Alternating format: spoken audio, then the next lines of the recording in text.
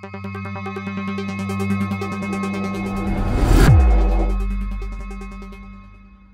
Slater Crusaders, America's the greatest country in the world. I'm glad you're here. Welcome to our special Exposed Fake News Agenda. Today, we're going to take some time to talk about how the media is awful.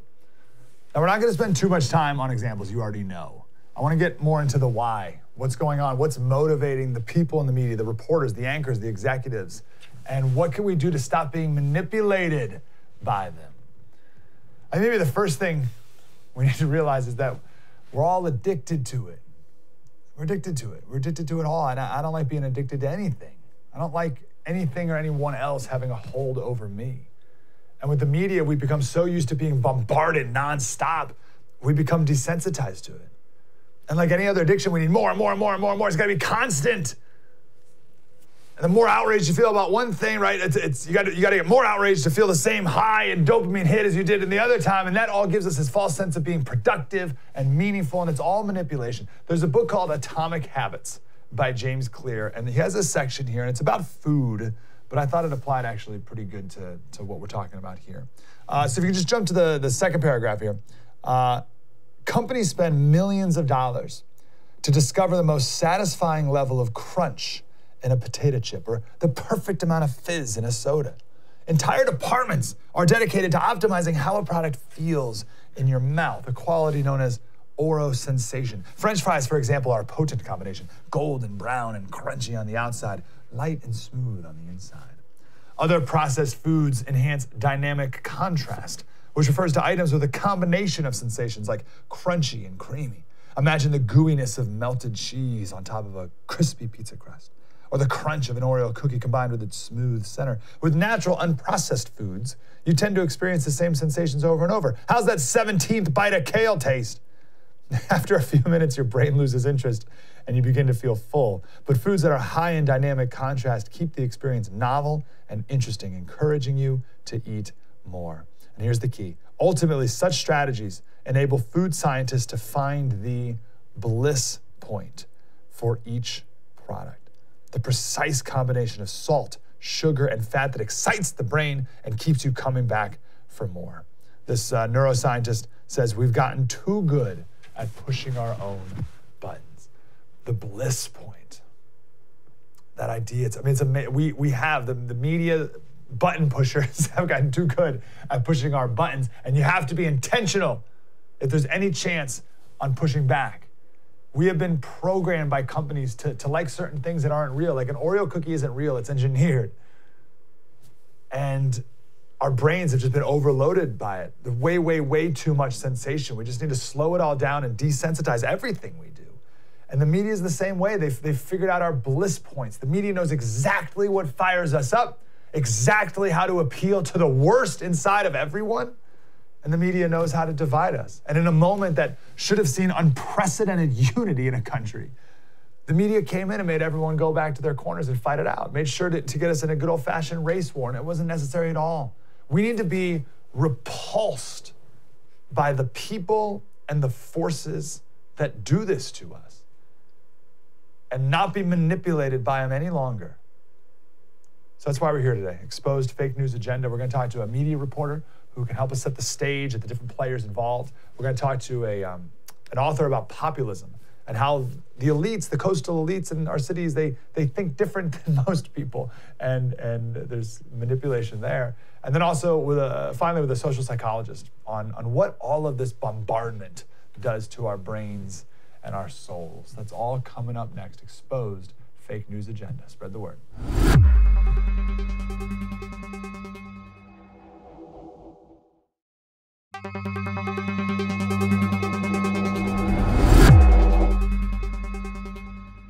Hey, Slater Crusaders, welcome back to our special Exposed the Fake News Agenda. I want to go to Joe Concha for his insight. He's the media reporter at The Hill. Joe, how are you, brother?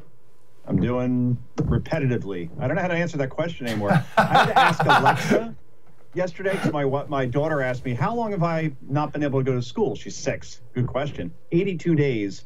I've yet to leave this house to even go inside a store. So that's the only way I answer that question, Mike. I'm stealing that as I'm doing repetitively on this Blur's Day. Okay, I want to talk about motives and narratives and big picture stuff. But first, just give us one example, like the most egregious example of late, or like the first one that comes to your mind of just media being ridiculous against Trump or in any way. Oh, it's a tie, actually, between two CNN anchors, and I still can't believe that they have that title. They're clearly opinion hosts. You could even say activists, and they're in prime time, no less. So that's Chris Cuomo and Don Lemon. Don Lemon actually compared looting and violence to the Boston Tea Party. In other words, if you go into a Foot Locker and take a pair of Nikes, then that's like what happened in Boston years ago when we were fighting for our freedom from the British. That was a doozy. But then also you had Cuomo just on Tuesday night asking the question, actually, show me where protests are supposed to be peaceful and also not violent. Well, wait a minute. I'm paraphrasing there, so excuse me. Oh, polite and peaceful is exactly what he said. Look, the First Amendment actually says, yes, you have the right to assemble peacefully, but there's nothing about, actually looting and actually going through everything that we're seeing in American cities across the country, just horrifically on our screens. And you seem to have now two CNN anchors that are actually trying to kind of justify it in some way where there is no justification. What happened to George Floyd was horrific. Everybody agrees that, yes, he should have been charged with murder. He has been charged with murder. The president has condemned it. And I don't quite know what else anybody has to do. Let people obviously protest. There are grievances. There are problems clearly with some rogue cops. But at the same time, to now justify the violent part of what we're seeing on our screens as somehow something revolutionary is utterly ridiculous. And of course, the point that a week ago, these same people in the media were talking about how if you want to get your hair cut, you're going to kill grandma, you're a horrible person, blood on your hands, and now that's all out the window. So I want to go bigger picture here. Yeah, no, go ahead. Yeah, I don't understand what happened where even just a week and a half ago, you had reporters out there mask shaming people in outdoor settings that are clearly social distancing for not wearing masks. And look, I completely respect it. My wife's an ER doctor. She sees COVID patients. So when they said stay home or when they said wear a mask when, you're in an indoor place, all those things, wash your hands. Yes, almost everybody did that.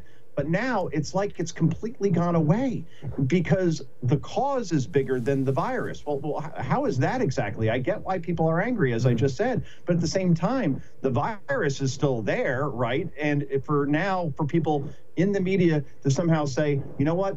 Because it's a protest, you're allowed no longer to not social distance, which I don't think is actually a sentence. You don't have to social distance anymore. I see people hugging, walking arm in arm. I see reporters getting, yelled at right in their face. So this is going to be a big test now, right, Mike? I mean, either this thing is able to jump from one person to another outside in these sort of situations, or maybe we'll learn that maybe this is just more of an indoor disease, one that's primarily affected nursing homes all along. We'll see. Yeah. It's a horrible experiment, but I mean, that's what's happening. But no one's covering the fact that suddenly coronavirus is gone because there's a bigger story out there now. It's amazing, Matt. Like the virus cares what you're marching for. Matt Walsh made a great thread of all the articles about people wanting to go out during the lockdown. Jimmy Kimmel said protesting, these are protesting like they're lockdowns. Protesting is suicidal. It's racist against black people. It's devastatingly worrisome, reckless, mind-bogglingly selfish. Protesters don't care about lives. Protesters are like Typhoid Mary. They're worsening the crisis. They're risking your health and blah, blah, blah, blah. And now all of a sudden it's not a thing at all. Joey, so in your experience, this is a big question. Who sets these narratives? You know what I mean? Like, there's not a cabal of like 5 people who decide this stuff. Where does it come from?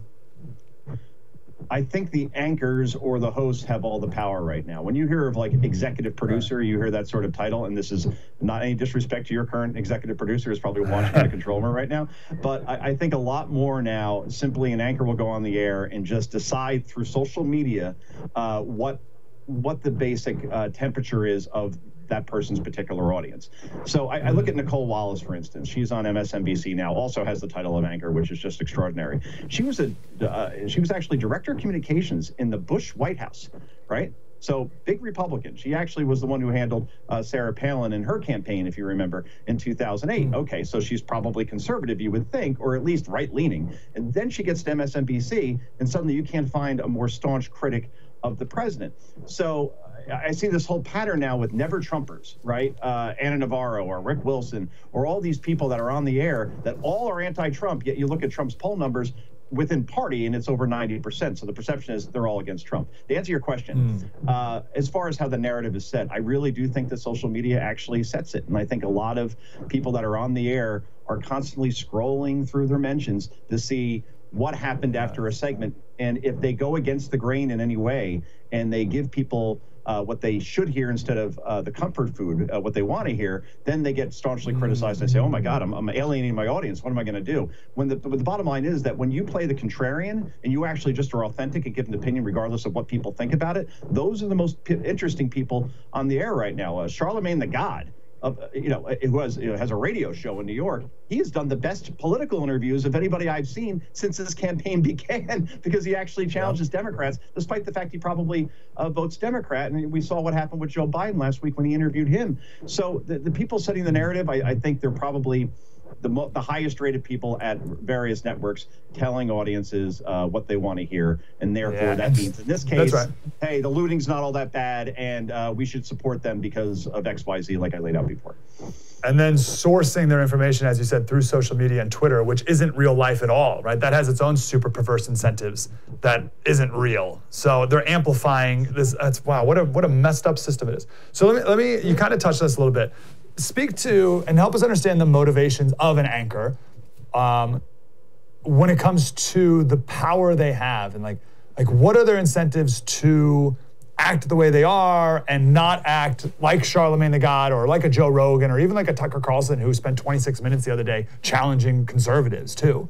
Why don't more people do that? What's motivating these anchors to just be hacks? Yeah, and I should have mentioned Tucker as well, because you're right. Just a couple nights ago, 26 minutes of a monologue that you think, okay, did he go off on Biden, Democrats, Democratic leadership, Cuomo? Now, a lot of it was directed towards Jared Kushner or Nikki Haley or even the president himself, in addition to other people that you would expect a Tucker Carlson who's conservative to go after. And it was one of the more compelling things that I've seen in television in quite some time, because no one got a pass. So you would think some people would kind of catch on to that whole thing and say, okay, if I'm just honest in my convictions and I don't kowtow to one particular side, I might be a little bit more interesting to listen to. And again, it's got to come from in here. You got to believe what you're saying. And I believe that Tucker believed what he was saying. You know what Tucker Carlson doesn't do, Mike, by the way? Isn't on Twitter.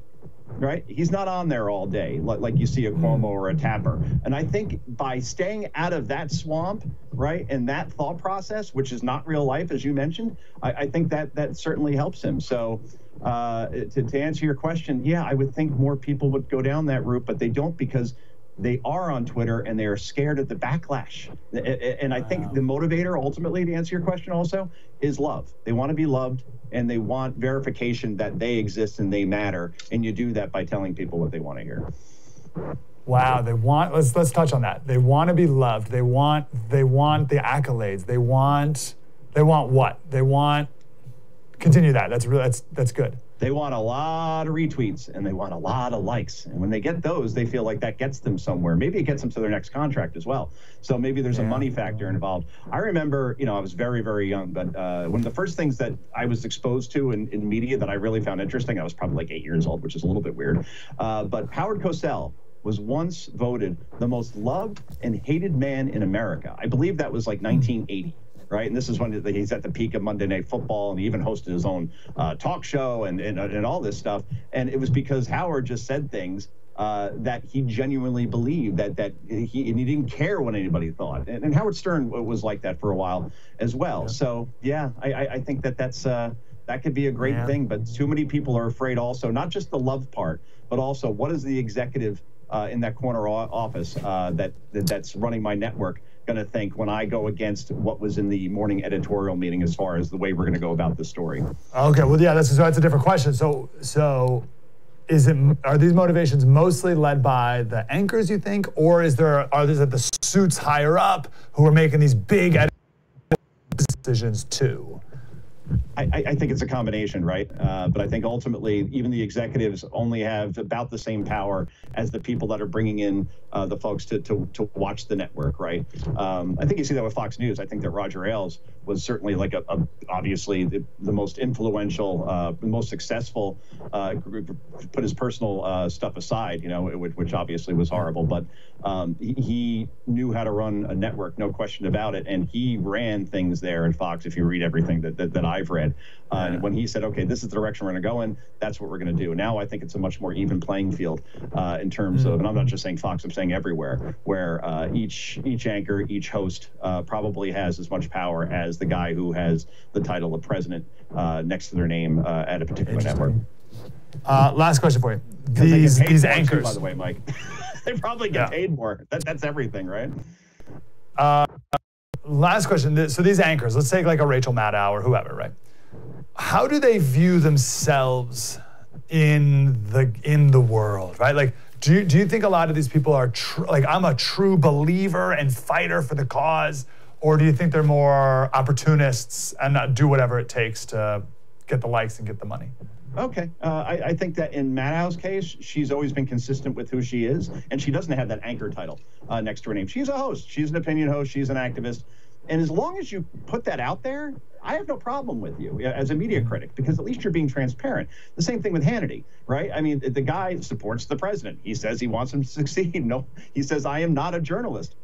Good. When you say those things, that's great. It's the people that say they're objective and say they're out there just asking questions and speaking truth to power, when you watch them, they clearly favor one side or another. That's all that matters. I mean, I'll go back to Cuomo again. Chris Cuomo had his brother on a dozen times on his show, never once asked him about the nursing home situation in New York that's killed thousands of people. Remember, the nursing home situation was Governor Cuomo directing that COVID-19 patients that test positive go back into their nursing homes, which is a death sentence for everybody in there. Yeah. That is the most missed story of coronavirus. We talk about mistakes that were made at the federal level. Absolutely. We talk about it on the local level. Yes, there too. It's an unprecedented event. People should deserve some slack in that regard. But the nursing home thing, and what do you have here? You had the governor of New York, a Democrat, going on his brother's show on CNN, and they got great ratings for it because it was, like the Kardashians, keeping up with the Cuomos.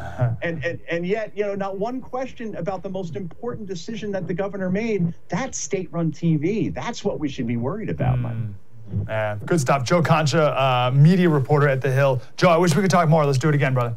Absolutely. Thanks so much for having me. Thanks for your help. Yes, and the Twitter is Joe Concha TV, right? I believe it is Joe Concha.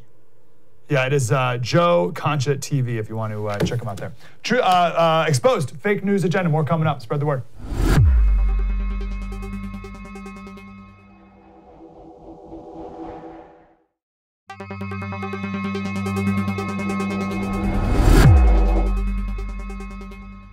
Hey, Slater Crusaders, welcome back to our special Exposed Fake News Agenda. I want to talk to an author of a new book. It's actually coming out in like a week or so. It's called They're Not Listening: How the Elites Created the National Populist Revolution. Ryan Gerdusky. Ryan, how are you, brother? Good. Thanks for having me on. My pleasure. Good to talk to him. So let's define our terms here first. I think we all have like a kind of like vague idea of populism, but how do you define it? What is it? So nationalism is what you would have a group of people oppose international groups, and populism is when maybe lower class people oppose the elites or the wealthy. So when you have national populism, you have a combination and infusion of the two, because really the two have become one.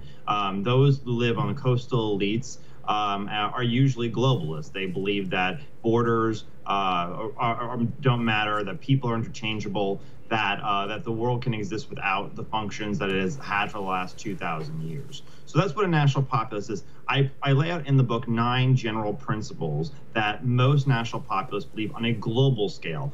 Everywhere, I mean, because what people forget is that national populism is happening on every continent on the globe, in Africa, in South America, in Asia, as well as Europe and North America. People assume it's just, people in Ohio who voted for Donald Trump, but it's much, much larger than that.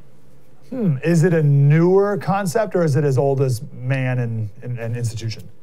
It's rising, certainly. I mean, if you look at what happened since the 1980s, when people like or 1990s rather, when Pat Buchanan and Jean-Marie Le Pen and many of those people rose into power, not power, but rose into credibility and to public eye. It took 20 years of the progression of what's been going on in our governments across the globe, and the fact that we've moved more and more towards what they call post-democratic systems, where people feel like they vote and they vote and they vote, and nothing ever changes because the institutions have embedded themselves in non-democratic means. And that's what's been happening more and more and more. And also, the biggest factor is immigration. Immigration is the biggest causation for national populism. And Americans have been voting and have been telling pollsters for something like 50 years that they want less immigration and they want to change the way we do immigration, and still nothing ever seems to happen. Who are these elites? Well, I think that it's anyone who would live in a coastal, Western liberal city. So those who believe in living in a place, those who believe in living in, those who want to live somewhere versus those who could live anywhere. Those who could live in New York or London or Thailand, or Singapore, they will live anywhere. It's all the same values. They are immune from really domestic chaos. Everything from the 2008 global financial crisis to the Iraq war, they didn't enlist in the military. They didn't sit there and feel the economic fallout from it. They are immune from the regular things that the rest of society is. Those who live somewhere, those who want to live and do live in places and cities and communities that they have had 4, 5, 6 generations living in, and they believe and they're valued in those communities, they have a completely different relationship to the government than those who could live anywhere do. Okay, hold on. That's brilliant. I've never heard such a thing. Okay, so let me back it up for a second. I've been thinking since 2016 really about I think the biggest divide in America, and it's country versus city, right? And that goes back thousands of years. Aesop's Fables wrote Country Mouse, City Mouse, so we've explored that in a million different ways. Culturally, politically, blah, blah, blah. But I've never thought of this idea of people who could live somewhere versus people who could live anywhere. So first, maybe you could speak to the city-country divide. And then could you give another example of the somewhere, anywhere? I really want to get that point down. Okay, so let's take the media, because that's what we were discussing. Yep. Is that the media in general, they live in very blue cities. They are overly white. They are overly liberal. They're overly college educated. They have certain features demographically that are much different than those of the average person. So their world experiences, regardless of if they're a right winger or a left winger, are just immune. Anderson Cooper could be the most fair individual on the planet. He's still a gay guy from Chelsea who's the son of a billionaire. He's gonna have a different life experience than you or I, and those experiences should count. The amount of people who either live in Trump districts or the amount of people who lived in Romney districts versus Trump districts got much smaller. And the media is just one side of the elite, and they can live anywhere. I mean, those who want to live in how many times do you hear a celebrity sit there and say, well, if this election doesn't go right, I'm just going to move to Canada or to London or to Singapore or to Australia or to maybe Sao Paulo. They are, I doubt Sao Paulo, but they will go to any Western liberal city that is organized with those values, because they are immune to what's actually going to happen to a dairy farmer in northern Wisconsin or a truck driver somewhere in Ohio. They just don't have the same exact relationship to politics and to the government, the way things work that the rest of us do.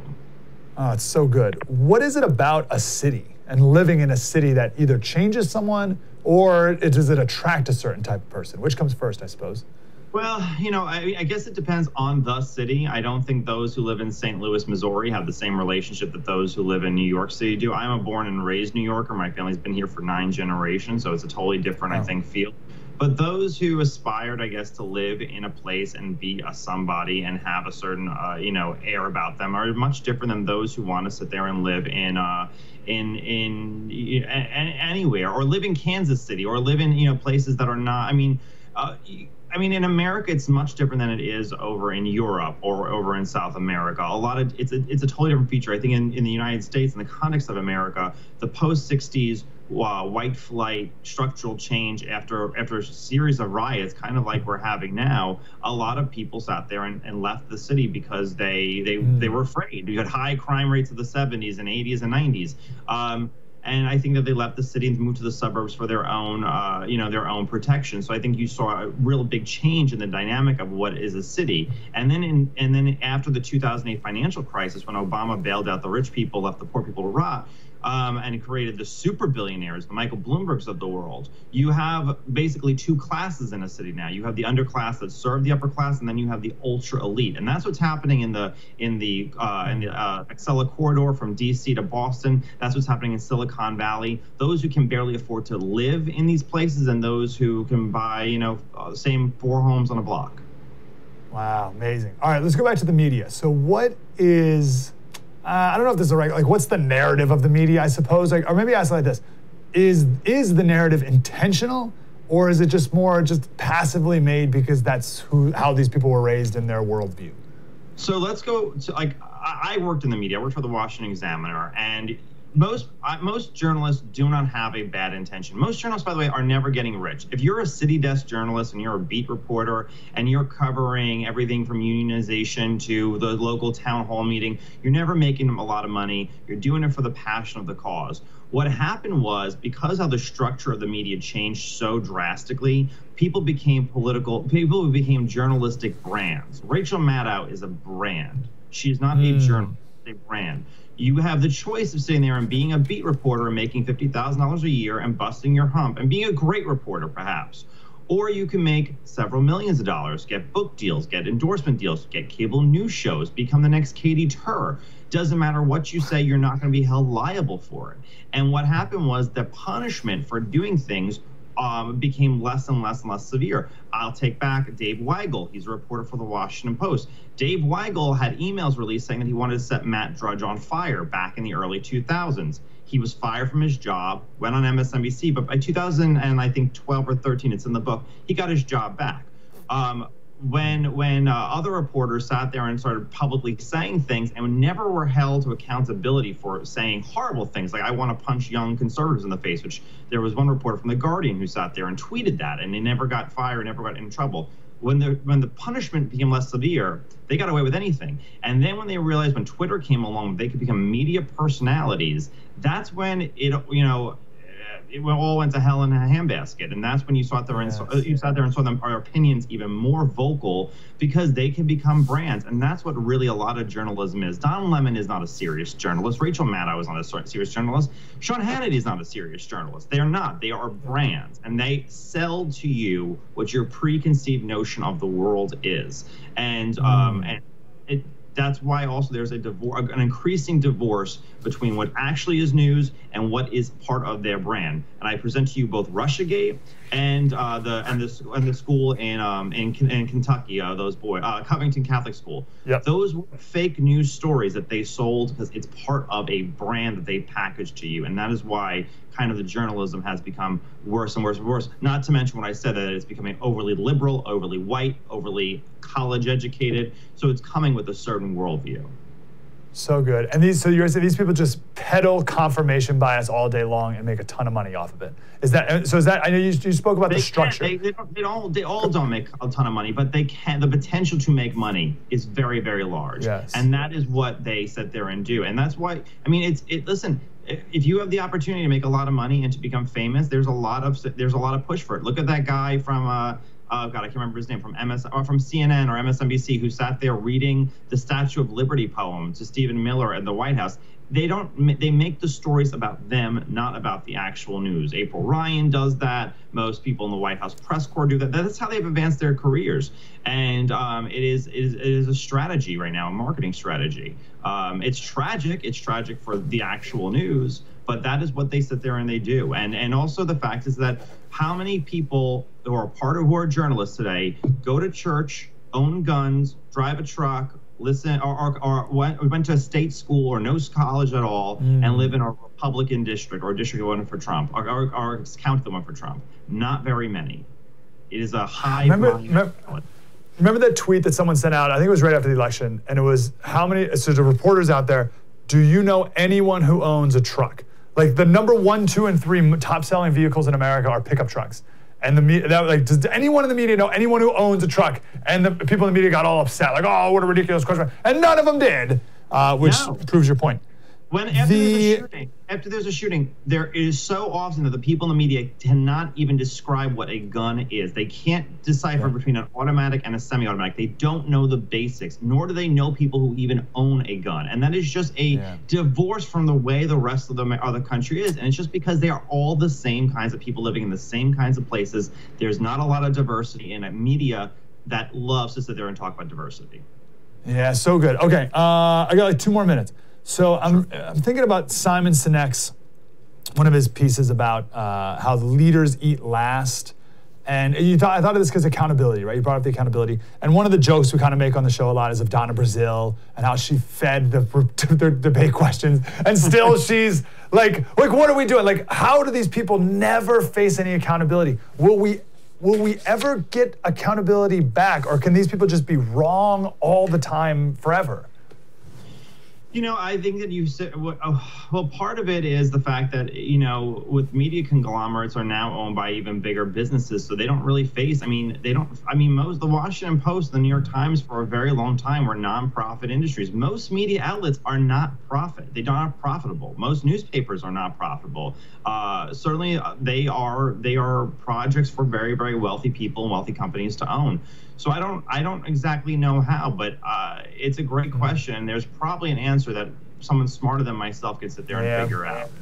So what's your advice to us as we're taking in media to not be manipulated or sucked in by what they're selling? Well, don't believe in bumper sticker slogans, and you should probably have more than one outlet. And don't go to maybe more mainstream outlets to sit there and get your only opinion. If you only read the New York Times, then sit there and probably get something. Go to Quillette. Go to a smaller publication that has a more nuanced worldview that's at least challenges your opinion. And they're all out there now with the internet. That's probably the positive side. A lot of them don't make a lot of money, but they are worth just checking out. Maybe you can get some more information there.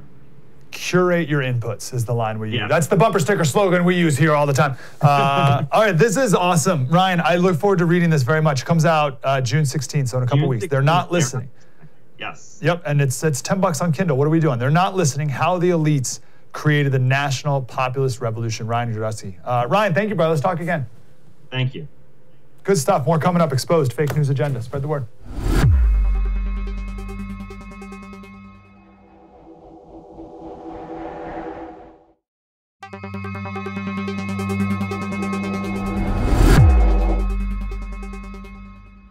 Slater Crusaders, welcome back to our special. I'm really excited to talk to our next guest. We talked to his co-author of his most recent book, John Tierney, the former science writer at the New York Times. We talked to him a few times, and I'm excited to talk to the professor. The book is called The Power of Bad, How the Negativity Effect Rules Us and How We Can Rule It. Professor Roy Baumeister, professor at University of Queensland, social psychologist. Professor, how are you, sir? I'm pretty good. How are you? Good. I'm really glad you're here. I'm glad we can go a little deeper into all of this. So John's given us kind of the overview of the book. We've talked a lot about negativity bias and all those things. So I want to expand on a couple more themes, if you don't mind. First, can we just define the merchants of bad? Who are and what is the merchant of bad? Okay, well, that was John's term for people who make money by exploiting the mind's tendency to focus on bad news and bad things and negative things. Certainly could include the media, especially the media that feature bad news and crises and fan the flames of dissent and controversy. Could be other people who try to make money by again exploiting our fear of danger, offer protection services for very remote risks, things like that. So knowing the human's tendency, to say the least, to focus on bad news, what do we do with that? What do I, as a consumer of news and I want to know what's going on in the world, how do I approach this? Well, our book is basically optimistic, despite the title.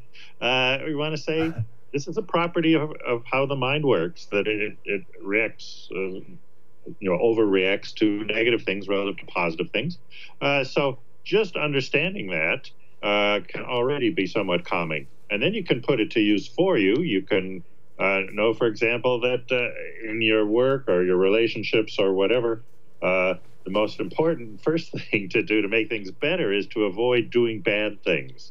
Say in a marriage, the negative things people do have a much bigger impact on the course of the marriage than the positive things. And we identify with the positive things we do. Ask my students, why would someone marry you? Why would you be a good husband or wife? They list positive things, but really it's, can you hold your tongue? Can you avoid the negative things? Can you not waste a whole lot of the family's precious money on some splurge or mistake or venture? Avoiding the negative has much more impact statistically than the positive. And then constructively, when you realize that the world is operating based on this quirk of human nature, make a point, reach out, seek out positive stuff. I mean, I have a couple cartoon services that send me a cartoon every day. And, sometimes they're dumb, but, I get an extra smile out of that. Plant positive things into your life. Go looking for good news. The world is really full of plenty of good things, even though that's not what you see when you turn on the news. And I don't want to blame the media either. I mean, you're in business.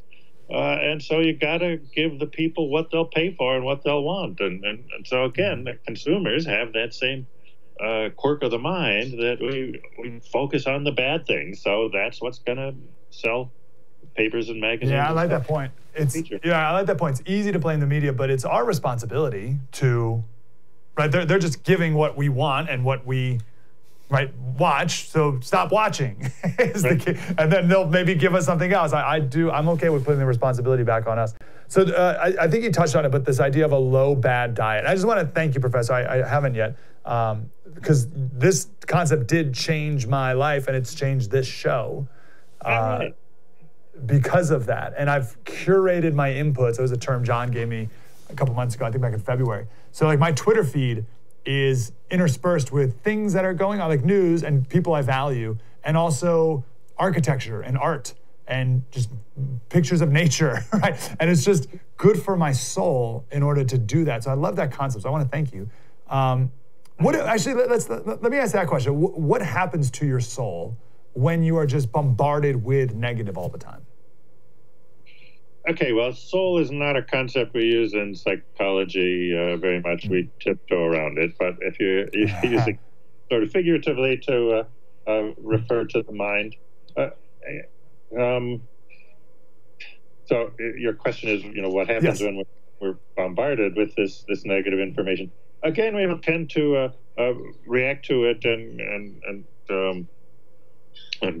possibly get depressed or upset about things. You get the impression that the world is in much worse shape than it really is. And again, when we did the original scientific research for this, we had all these theories of when there would be exceptions and that the mind would look for good things here and bad things here. And we thought that would really inform the theory. Only we just couldn't find the bad things that, wherever you looked, in good day, bad day, in emotions and memories and in relationships, as I've said, in business and so on. Always, it was the basic point, bad is stronger than good. And probably for good evolutionary reasons, as we say in the book, life has to win every day, death only has to win once. So our ancestors who watched out to avoid the bad, they probably survived better than the others.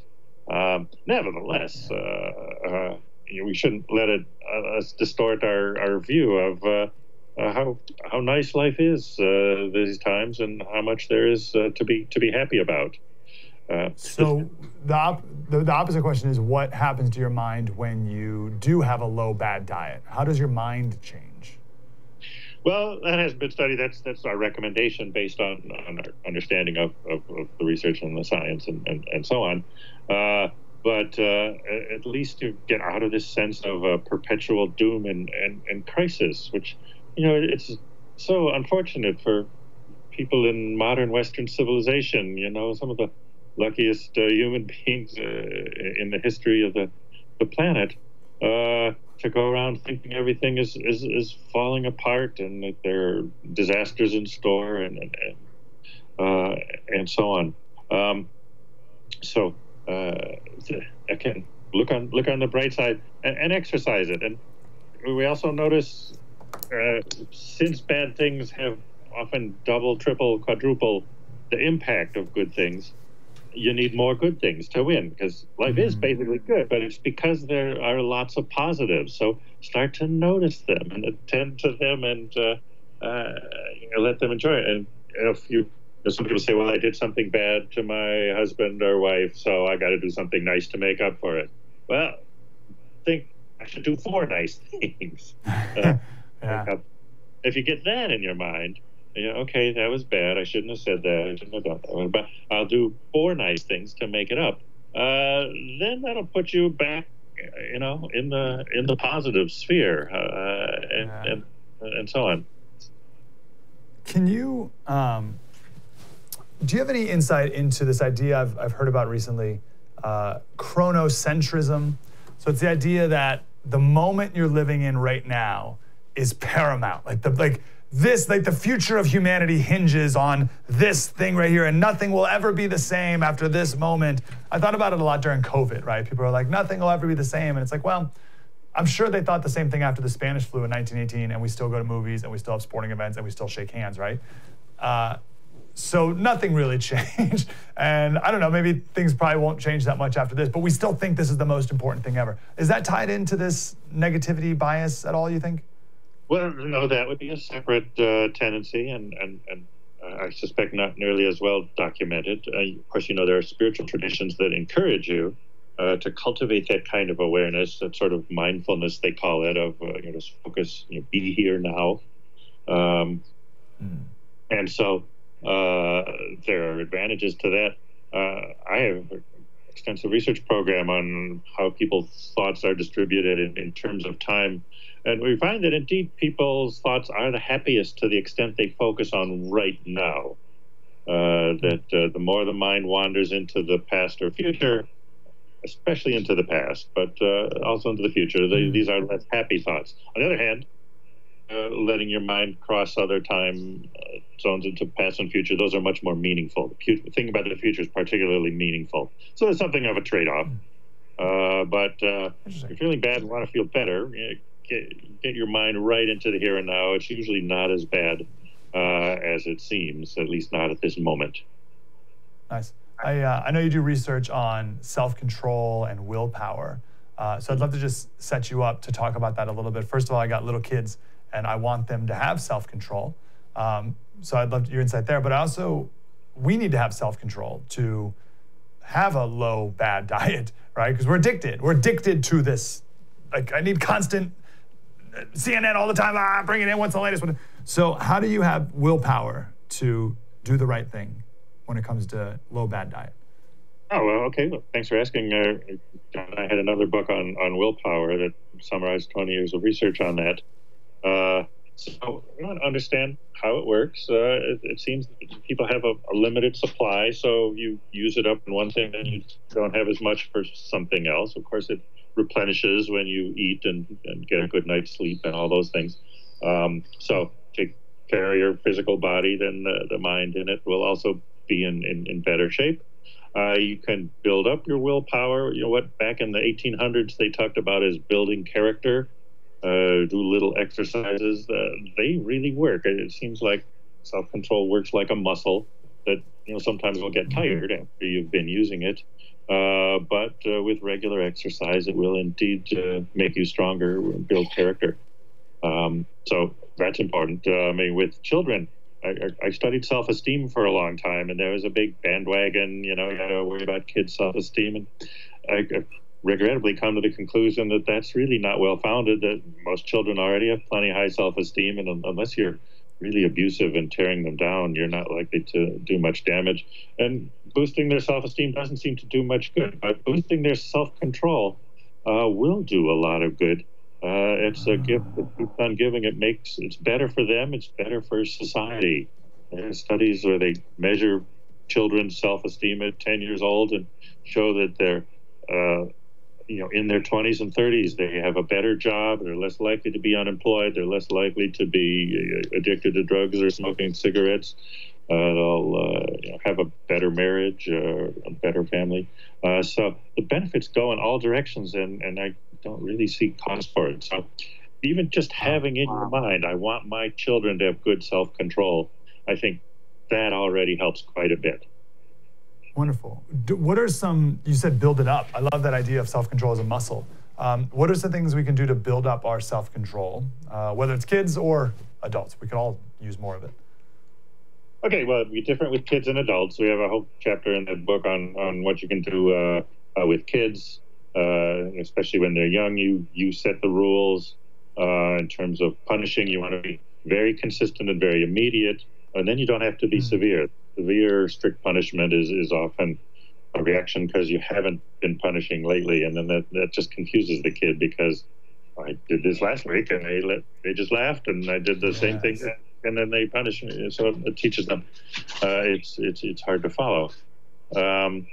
In yourself, people ask me this sometimes around New Year's, what to do about it, because New Year's resolutions are ways to improve yourself, but they're notorious for failing. Well, I'm in favor of improving yourself, but we want to do it more effectively. So what I say is, instead, if you understand you have a limited amount of willpower, if you're trying to change yourself in 5 different ways, they're all pulling against each other. They're all depleting the same pot of energy. So instead, like you're building up a muscle, I say do them sequentially. Start with the weakest. Do something that you can do. Make your bed in the morning, or clean up the dishes after dinner, or stop swearing in front of the children, or make some small change that you can actually do, and succeeding at that will make you stronger, and then move on to the next one.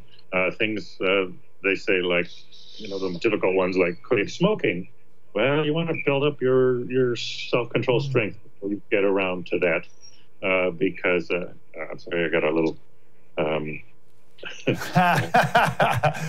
That's allowed. No, we actually out of time, Professor, too, and I hate that because I want to.